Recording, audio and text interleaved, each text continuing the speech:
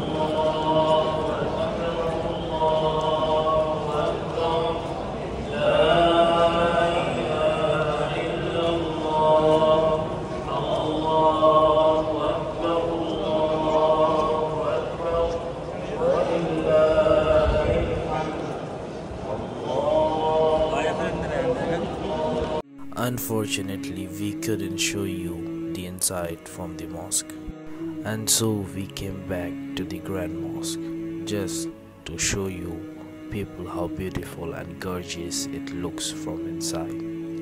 It is the largest mosque in Kuwait. Its area spans 45,000 square meters, out of which the building itself covers 20,000 square meters.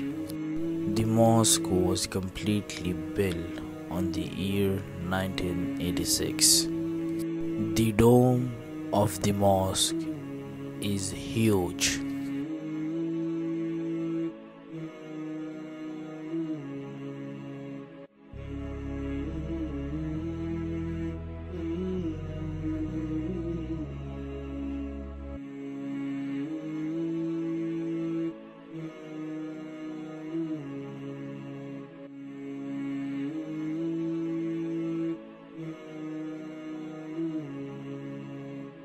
I hope you enjoyed watching my video.